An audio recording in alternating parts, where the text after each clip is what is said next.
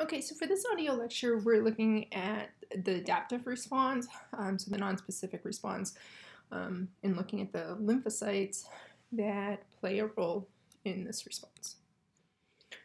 So remembering back to chapter 14, with chapter 15, the focus is on that third line of defense, keeping in mind that we can further break down that third line of defense into natural acquired and artificial acquired. So natural acquired would be immunity that we get because we are exposed to the pathogen. And this can either be active because we had the infection. So with active, our immune system is doing the work. With passive, this is where like maternal antibodies get passed through the placenta or in breast milk, and so someone else's immune system, mom, has produced the antibodies, but then baby benefits from it. So again, natural acquired can either be active or passive.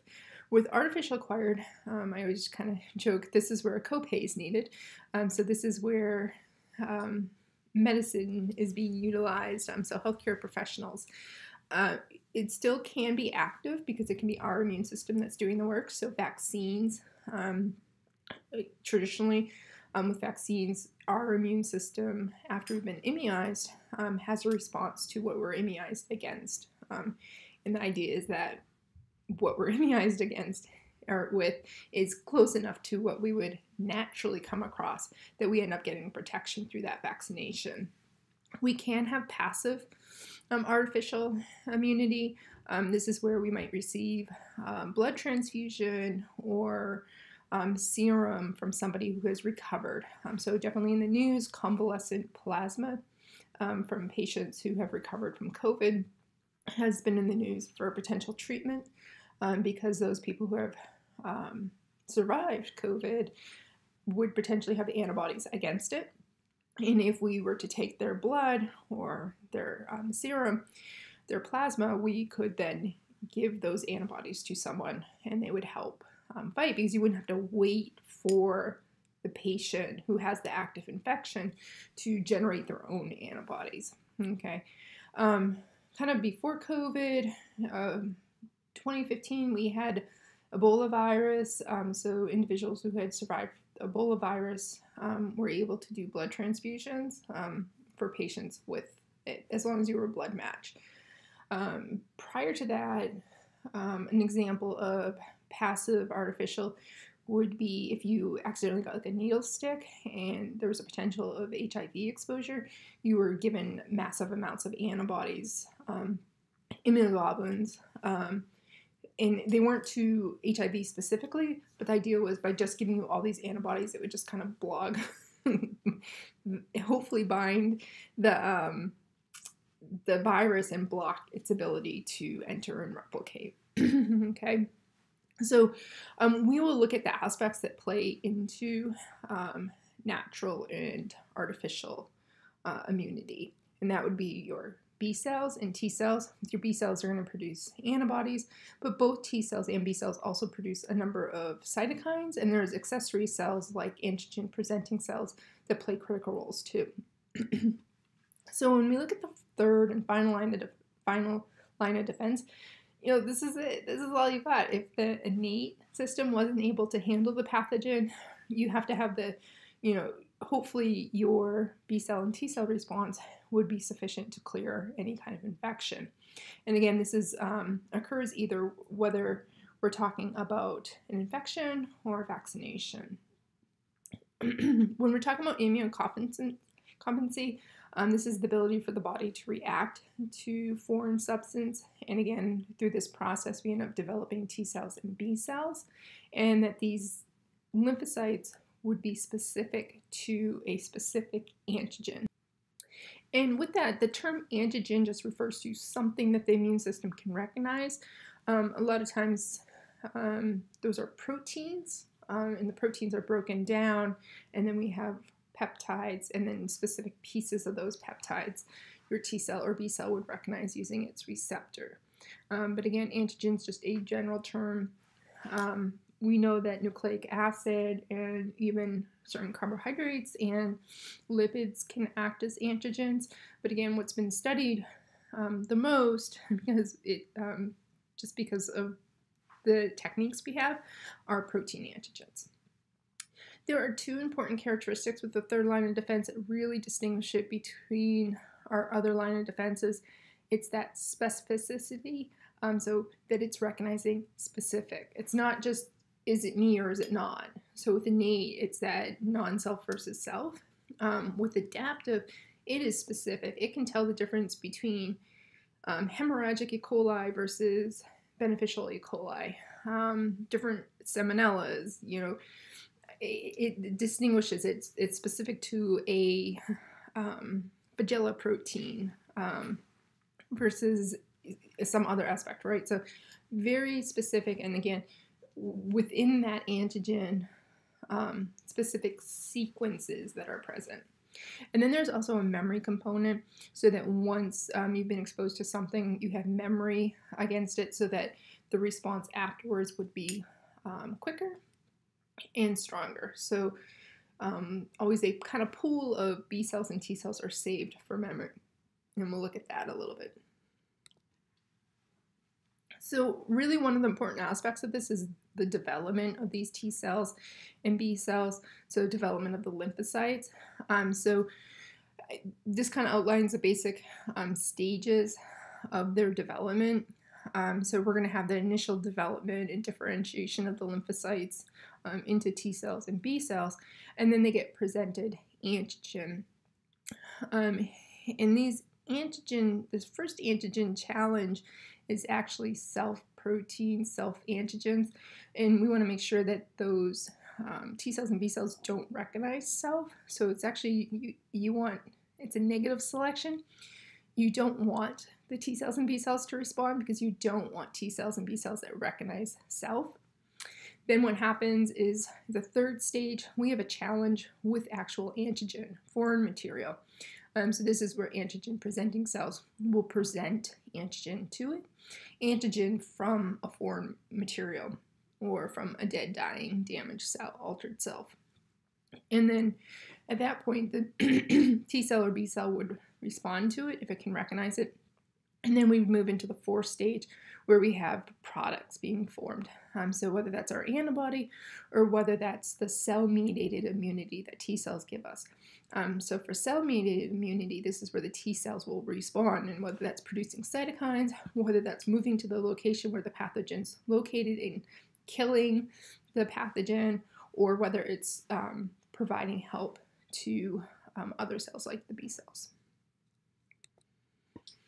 So this figure from the textbook kind of gives you a better visual of these different stages.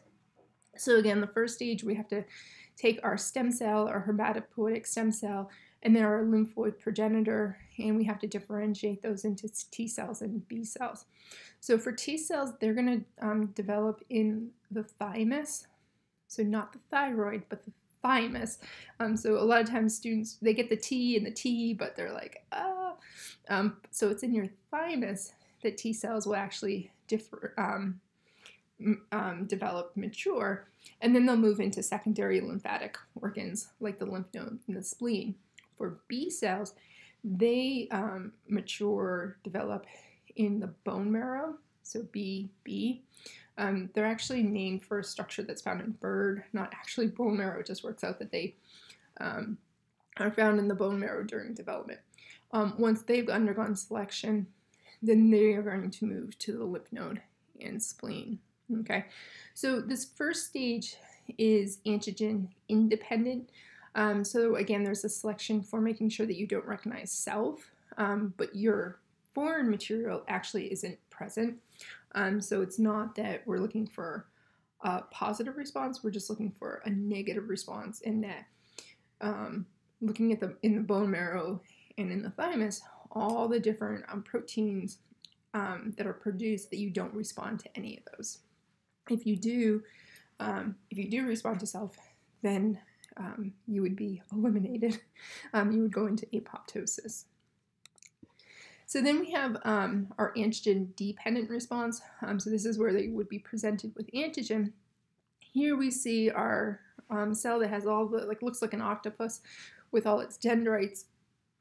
So all its little projections, and on there are going to be MHC markers or MHC receptors. So these receptors can hold antigen, so it can take up pathogen. So this would be a phagocyte. So it can take up the pathogen. It can break it down into small little pieces and then put and load antigen onto the MHC. So you can see here on the right of that top panel how on those receptors we have antigen present there. And it can present it to the T cell, which through its T cell receptor, it can potentially see that antigen. Now, it may not see the antigen. In that case, nothing happens. But if it does see its antigen, it becomes activated.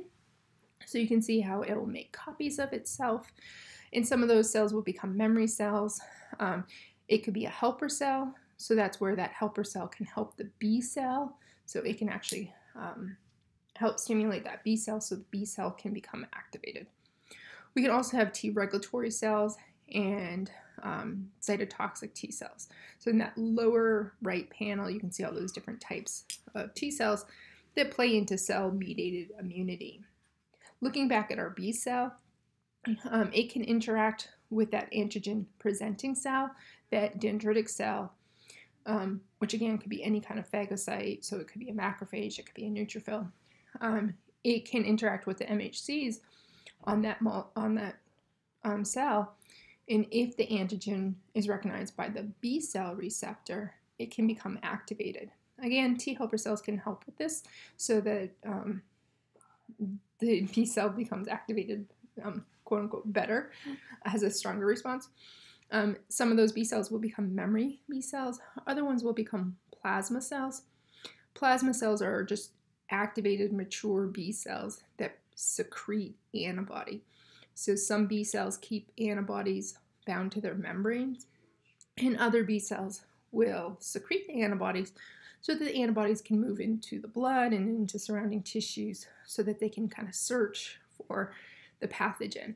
So maybe they can activate complement. And this plays into humoral immunity, humoral meaning fluid, because antibodies are found in the fluids in our body. And it allows the immune system to be everywhere. So again, this figure, this slide and the previous slide, really important, complex. So we'll definitely walk through it during class with some annotation, so it becomes a little bit easier to see. Definitely something that is nicely whiteboarded. So with our lymphocytes, you should know what's the role of antigen-presenting cells, APCs. It's right in the name. It's to present antigen, right? So these are phagocytes that have undergone engulfment of pathogens, digested them, and now they're going to present them on their MHC molecules, on their surface markers, surface receptors, to other immune cells. When the T cells and B cells are making copies of themselves, that's what we would call a clone. So it's like a, photocopy, a Xerox. It's got the same genetic information, but then they differentiate and have maybe different function. And then you should know what humoral immunity is. Again, it's the antibodies present in the fluid in our body. So just looking at these MHCs, again, these are the receptors that tell our cells whether these other cells are us or not. So all your cells in your body, except for your red blood cells, would have some form of MHC markers, receptors on their surface. So MHC class 1, which you can see on this figure, has one transmembrane domain. It is found on all nucleated human cells. So again, red blood cells eject their nucleus, so they're not able to actually produce MHCs. They do this after they produce all the hemoglobin. And so again, they've lost the ability to produce MHCs. And so they would be the only cells in your body that don't have MHCs. So your lung cells, your skin cells, your liver cells, muscle cells, all these cells would have MHC class 1, and this allows them to present internal antigens. So if they're virally infected, they can take viral proteins, put them on the MHC class 1 so that it can be shown to other immune cells. The other immune cells would know, because it's the correct MHC class 1, that this is them, but there's something wrong, right? There's the antigen being presented, so maybe we're virally infected. Also with things like interferon production too, that would indicate. Okay, so it allows, again, communication from non-immune cells to immune cells. Now, your immune cells would also have MHC class 1 because they can become virally infected. They need to talk to other immune cells about what's going on in them. But from looking at our immune cells, what's unique about them is that they also have MHC class 2. So you can see with MHC class 2, it has 2 transmembrane domains. So I just remember class 1 has 1, and class 2 has 2. So you should be able to, if I had this figure on the exam, you should be able to identify, or a figure like this, you should be able to identify which one is MHC class 1 versus class 2. Again, MHC class 2 is found on all of your immune cells, so all your leukocytes would have them, and it's the way that they present antigens. So phagocytes, after they undergo phagocytosis, it's MHC class 2 that they are going to load that antigen, those digested pieces onto, so that they can interact with the other receptors on other cells. So looking at some of the properties of B cells and T cells, if we were to compare and contrast them, you should definitely know the site of maturation, of development, being the bone marrow for B cells and the thymus for T cells. When we look at their surface markers, B cells have B cell receptors, which are immunoglobulins, and then T cells have T cell receptors. And this is where the table says that T cells have several CD molecules, but B cells also have CD molecules, so I don't know if I'd use this as a compare and contrast. So this is where probably future editions hopefully will correct this. If I was reviewing this chapter, I'd be like, no. So both B cells and T cells have surface markers, or CDs, that are unique to them that can be used to identify which one they have. For B cells, they circulate in blood at low numbers, whereas T cells are at higher numbers. Still not really high numbers. So if you were to try to isolate T cells from the blood, you wouldn't get a lot of them because your blood's mostly red blood cells. You could definitely use it as an indicator, so you could do a blood smear, and you could definitely use it as an indicator. But if you're looking to isolate T cells, in doing in vivo studies, you're more likely to look at lymph nodes, but obviously lymph node sampling from people aren't as easy. Now for B cells, what's in blood that would indicate what's happening to B cells is antibodies. So taking blood, plasma, and then looking for antibody production or changes in antibodies indicates what's happening to the B cells. So that's done quite commonly. The receptors that are used to sense the antigen would be the B cell receptor and then the T cell receptor. And then if we were to look in lymphatic organs, we would find the B cells in a structure called the cortex, where the T cells are going to be interior to the follicles, so the pericortical sites. Okay. With looking at whether antigens required to be presented on MHC, for T cells, they have to be presented on MHCs. B cells do not.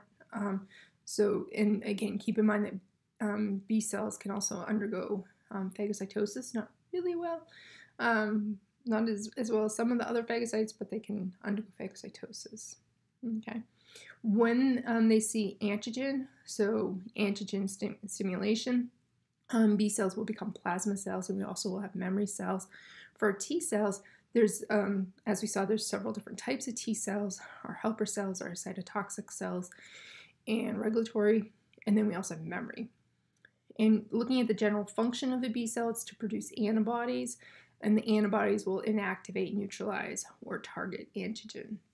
For T cells, it's to help other immune cells, suppress the immune response, or kill abnormal cells, and they can also lead to hypersensitivity, and they're able to synthesize and secrete cytokines.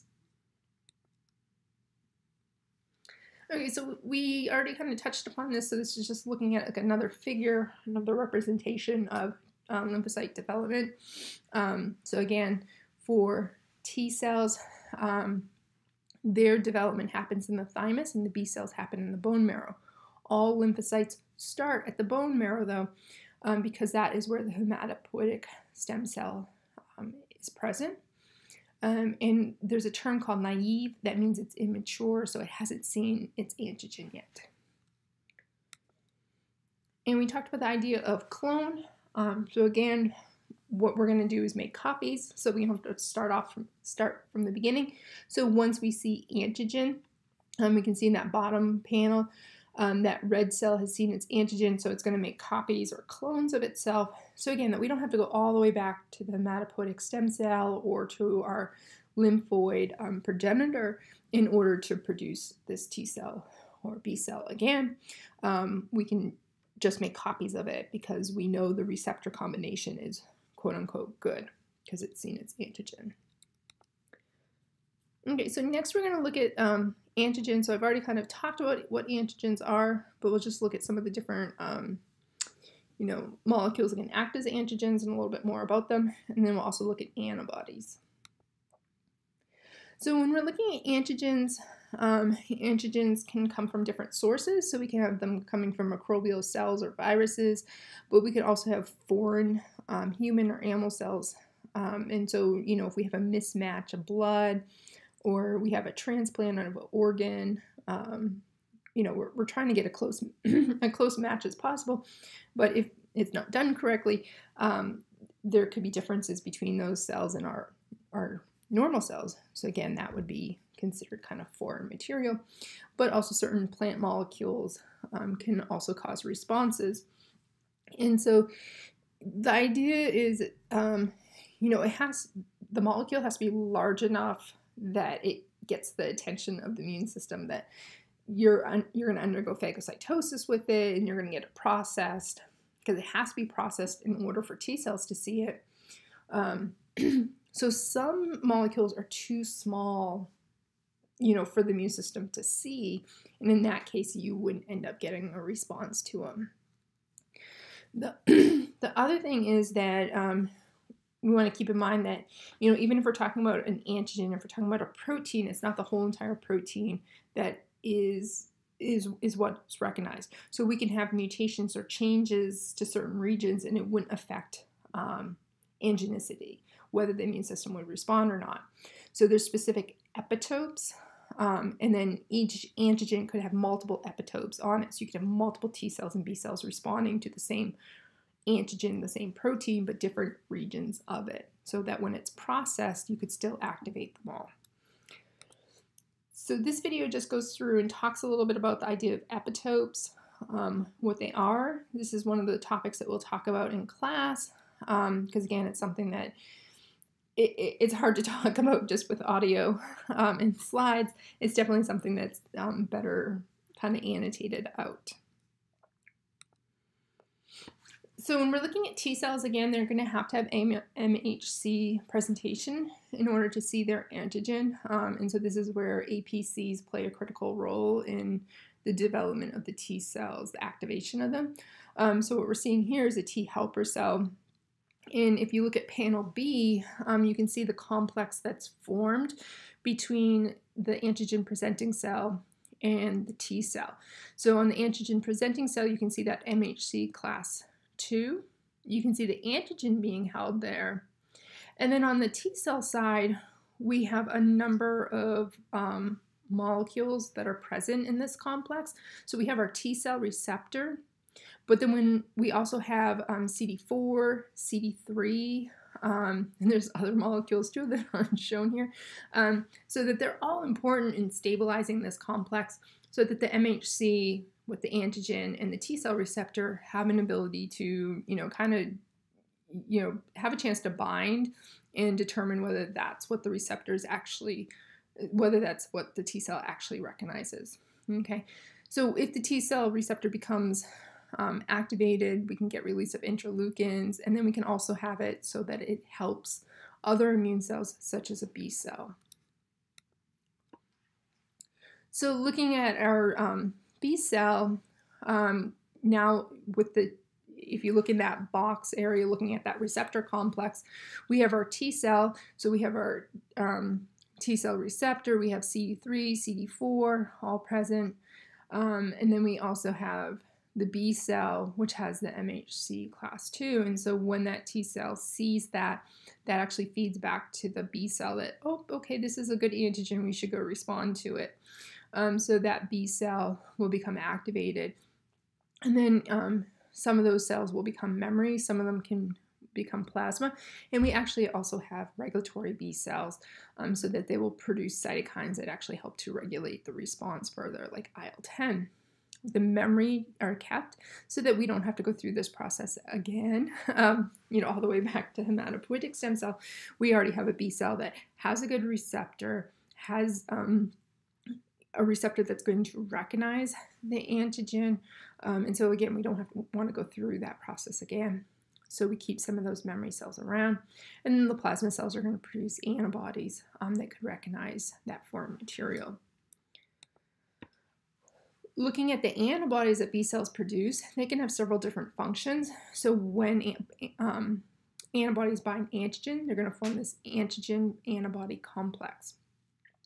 One of the things it can do, if you look at the far right, it can play a role in complement. So we already talked about the classical pathway, where with antibodies we end up getting the C1 complex binding to it, and then we get the cascading that happens. So we get activation of C4, C2, C3, C5, and we get the membrane attack complex, which would lead to the cell lysing. During complement activation, we have those other subunits that go off and cause inflammation, and they can also lead to phagocytosis too. Okay. It's not just complement that antibodies play a role in. Antibodies can also be neutralizing, so they can actually bind to portions of a bacteria or the exotoxins that are produced or the viruses, and so that those pieces of the microbe can't work, okay? And again, this is where some of the drugs that are being looked at is what antibodies can we produce that will block receptors that are on virus and neutralize them. Because you're labeling, because you're marking this material with the antibodies, this can lead to phagocytosis, enhanced phagocytosis also. Antibodies can also lead to a process called agglutination. So this is a clumping. Agglutination means clumping. So we see this with red blood cells. If there's like a mismatch, or if we're trying to determine blood type, we get agglutination, clumping of the red blood cells. So obviously if this happens in your blood, this is not a good thing, because now these red blood cells can't transport oxygen because it's going to lead to the phagocytosis of them. Okay. For blood typing, it allows us to determine what markers are present on the surface. So we would be able to tell you whether you have A markers or B markers or no markers, being that you're O. Okay. We can also get antibodies where when they bind to the antigen, they actually pull the antigen out of solution. So if the antigen was soluble, if it was dissolved in a solution or in blood, we can precipitate it out with antibodies. And so, we can do that in the lab, but in a patient, the benefit of this happening is that it would allow for better clearing, phagocytosis of that antigen, the removal of the antigen. Okay, so your body can produce antibodies that can cause it to bind to these soluble antigens so the immune system can clear it out better. And again, that would be precipitation. So the one function that we didn't talk about in that slide is opsonization. So opsonization is where we get labeling. We get the antibodies across the surface of like a microbe, and that causes phagocytosis. So this process is also called opsonization. So there's several classes of antibodies. They all look slightly different. They have different number of binding sites, how many immunoglobulins are complexing together. So we have IgG, IgA, IgM, IgD, and IgE. And they all have different roles, functions. So IgEs are known for allergy and also in worm infections. So if you elevated amounts of those, it could indicate that you have some kind of allergy, so we could find out what it's binding to.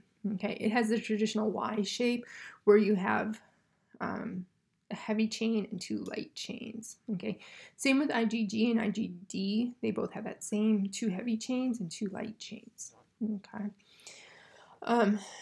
With IgA, this is a dimer. So each one of the monomers has two binding sites. So you actually have four binding sites. With IgMs, it's a pentamer. So there's actually 5 of these complexing together. So each has 2. So you have 10 binding sites. Now, though you have more binding sites, it actually tends to have weaker affinity, weaker binding to the antigen. One of the reasons it has to have so many binding sites. So IgMs are usually what's found on the first response early on. And then what happens is that you will undergo class switching, and so you'll end up producing IgGs. So IgGs have a higher affinity. We can also get activation of complement, neutralization. So it has a lot of implications to those functions of antibodies. Not that these other ones don't, but they're also found at higher percentage in circulation in the serum also. They can cross the placenta. And so again, they're, again, each class of antibody has their own function and is really important. We wouldn't want a deficiency in them. But IgGs are really critical in clearing of pathogens in long-term immunity. So looking at our antibody response, looking at an immune response with adaptive and utilizing antibodies as a marker of that, we can look at, again, the antibody production as a marker of what's going on with the B cell, right? Because if we have increased antibody production, it means that the B cell has been activated, okay? As I mentioned, it's easier to look at antibody response because we can just take like a blood draw for that. In order to really look at the T cell response, we would have to look at lymph nodes, and that's a little bit more invasive. So we obviously, that would not be ideal for like a clinical trial or something, okay? Or, trying a diagnostic test. So in looking at this chart, what we see is that when we're first exposed to an antigen, there's going to be this latent period. This is the time in which the innate response is trying to deal with that potential infection. And so eventually what happens is we start to see an antibody response. You'll notice the first antibody is the IgM, right? So that's why I mentioned it in the last slide. So IgM is going to be the first responding, but again, keep in mind that it doesn't have a strong affinity to the antigen. So it can bind the antigen, but again, not very tightly. It's like, oh, yep, oh, but lost its grip kind of thing. So ideally what you want is those B cells to become plasma cells. And so that's what you're seeing in the 1 to the 2, so that we end up with the plasma cells, end up getting the IgG. So over time, what you're seeing in that first kind of bubble is that, again, we first have IgMs, but then we switch over to have IgGs. Now, hopefully that's cleared your infection, but maybe you're exposed to this antigen again, so you get a second response. In that second response, because you have memory cells, that IgG response is going to be much stronger, much quicker. So there's not that latent period. So it's not like the immune system's waiting around and saying, okay, innate, try to do your job. Innate's working at the same time, but because we have the memory population, we are going to have B cells and T cells that are going to be able to respond much quicker. Okay, and we've already undergone that class switching, so those memory cells will be producing IgGs. we end up recruiting in additional B cells. So that's why we see that little blip of IgMs, because these are not new B cells, but additional B cells that have been recruited in because, there's going to be help from the other immune cells. And it's like, okay, well, we saw this pathogen, this antigen before, let's get additional B cells. So we get what's called antigen spreading, so additional epitopes would actually be identified. And so again, that recruitment of additional B cells. Eventually they will undergo class switching, so those newly recruited B cells that are producing IgMs will start to produce IgGs. So you can see how we get that IgG response so that we're able to end up getting clearing. Sometimes that clearing is before symptoms even show. And again, this is the idea, this can naturally occur where you get repeat exposures, but this is the idea of vaccinations. So that by being vaccinated, that's your first exposure. Maybe you need a booster, there's a second exposure. So that if you become exposed, naturally, just in your daily interactions, that you would have that protection, you would have those memory cells that would be able to produce IgGs. And again, all along, this focuses on the B cell response, but at the same time, we also have a T cell response that has memory that would be able to respond to it. Okay, so just looking a little bit more at these immunities. So I already talked about these at the beginning of this audio lecture. So keep in mind that with adaptive immunity, acquired immunity, we can look at natural immunity versus artificial immunity. And then within each one, natural and artificial, we have active or passive. Active is where the patient's immune system is doing the work. They're making the T cells and B cells. Passive immunity, somebody else is making the immunity, is making the T cells and B cells, the antibodies, and then those are transferred in. For natural immunity, again, active is where you become sick with the pathogen. Because you're exposed to it, you have an infection with it. Just keep in mind that this doesn't necessarily mean that you're showing signs and symptoms, because we could be carriers, but we can still get T cell, B cell response against it. And then with natural passive, examples of this would be if antibodies pass through the placenta to the fetus, mom's immune system made the antibodies, but then they passed to the fetus during gestation. And then after childbirth, if a mother is breastfeeding, she's going to be secreting the antibodies that she's producing to the baby, and that's why it's always recommended that that mothers would breastfeed if they can, even if they're sick. So with an exception that if you do have a active infection in the mammary glands, it would be counterproductive to actually breastfeed. It can also be extremely painful. Also, like if you're on certain antibiotics and such, you shouldn't breastfeed. But again, for the most part, as long as the mother is feeling well enough to breastfeed, she should, because she's passing antibodies onto the baby so that the baby would be protected. Because at that point, with like a newborn child, their immune system isn't fully developed, so they're going to be more susceptible to an infection. Okay. With artificial active, again, an example of this would be with immunizations or vaccines, where, heat-treated or inactivated microbes would be given through the immunization, and then your immune system develops a response to it.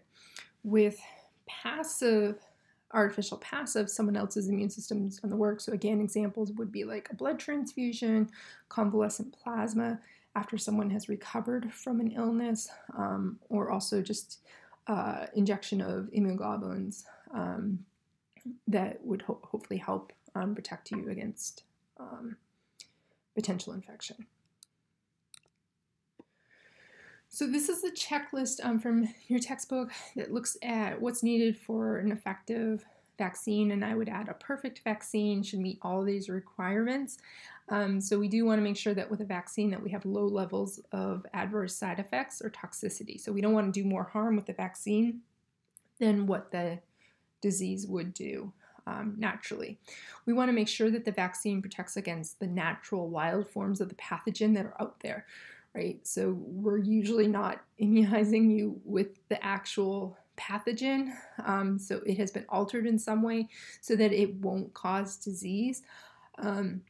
Again, ideally, but we still want to make sure that's going to protect you what you're going to be exposed to.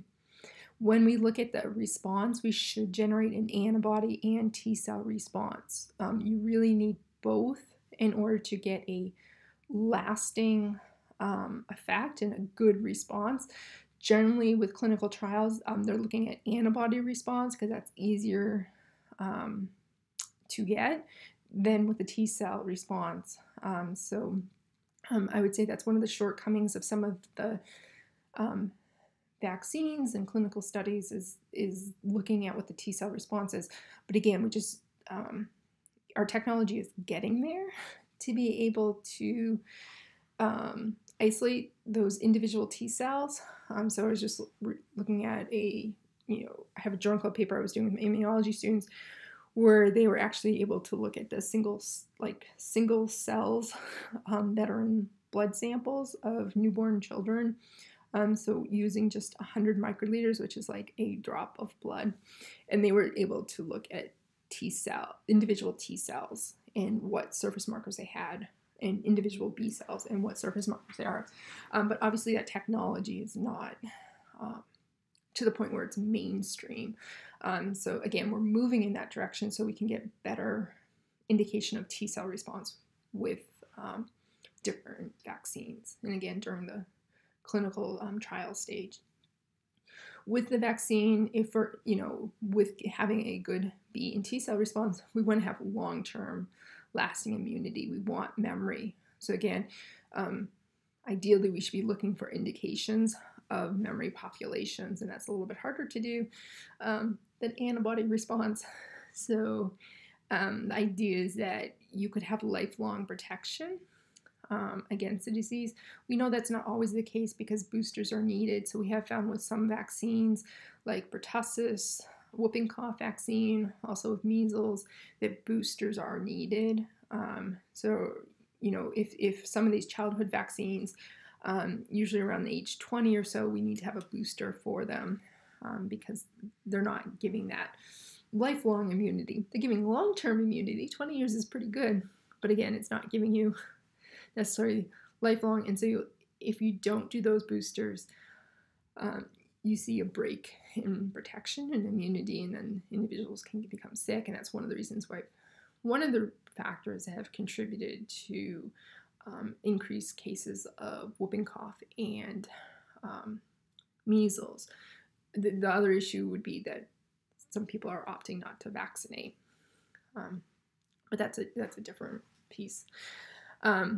With an ideal vaccine, we want to minimize the number of doses or boosters because we know with each additional dose, there's lower compliancy, so you lose individuals.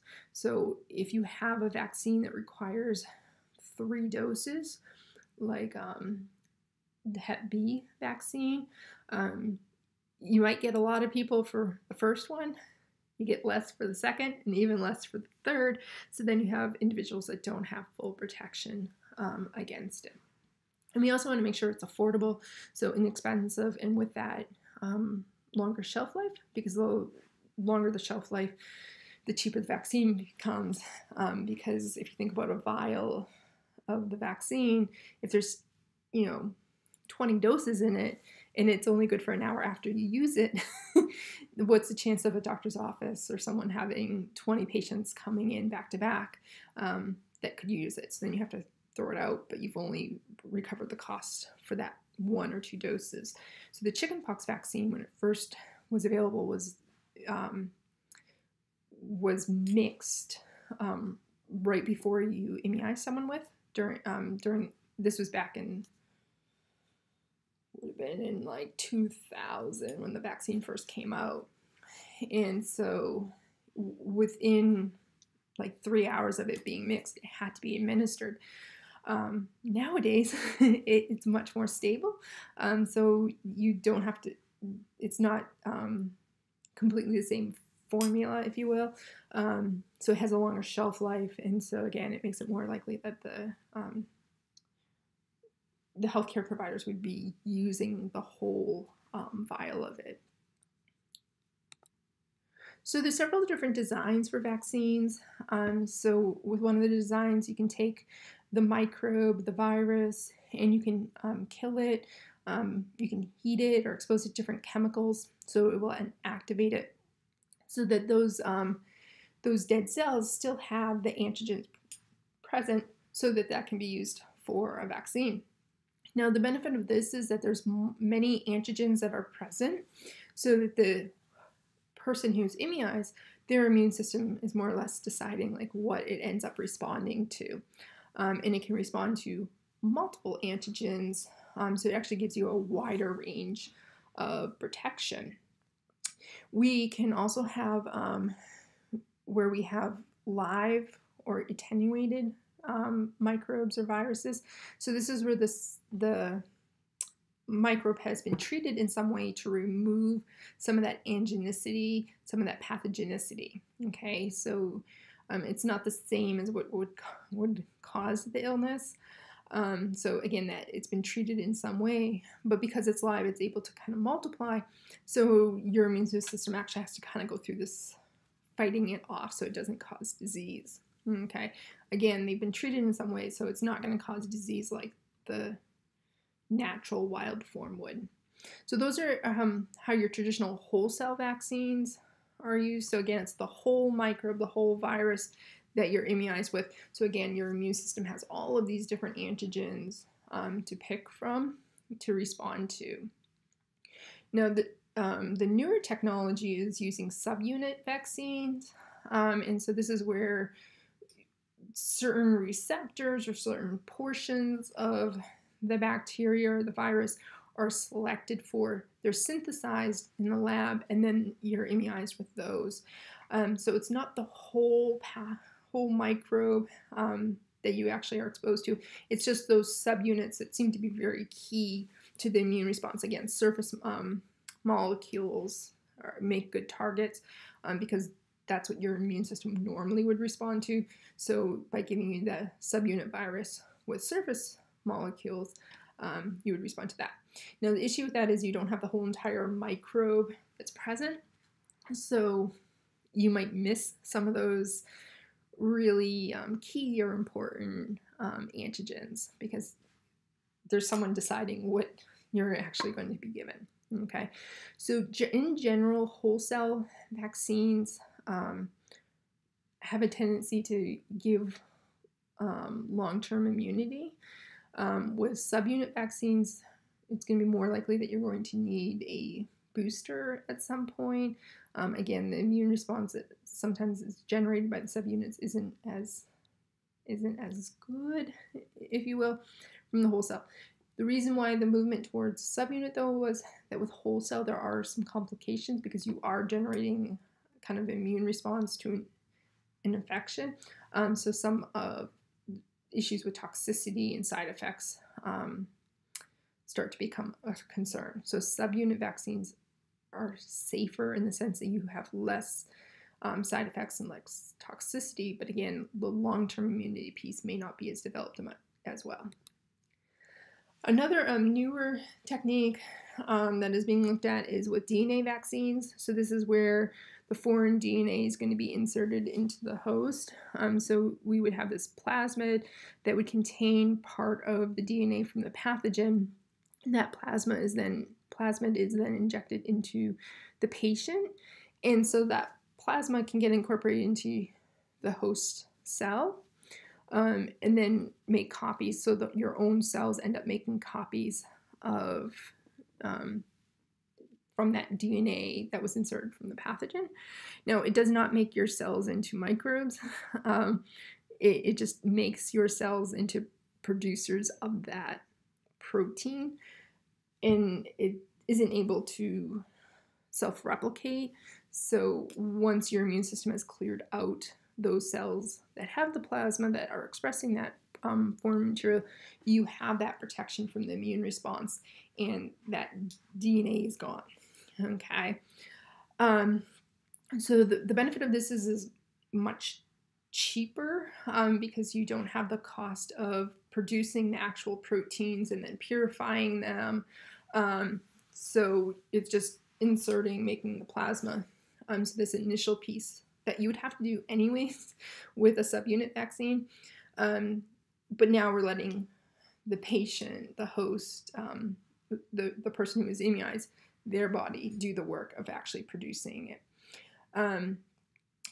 DNA viruses, DNA vaccines have been approved for use in other countries. The U.S. has lagged a little bit, and some of the proposed COVID vaccines use a DNA vaccine approach. So one of the things we can look at in class is look at some of the different vaccine strategies. And there are some additional vaccine strategies that aren't even mentioned here that are being looked at as approaches for a potential COVID-19 vaccine. All right. And as always, if you have any questions, please do not hesitate to contact me, but we'll be discussing some of these topics in class.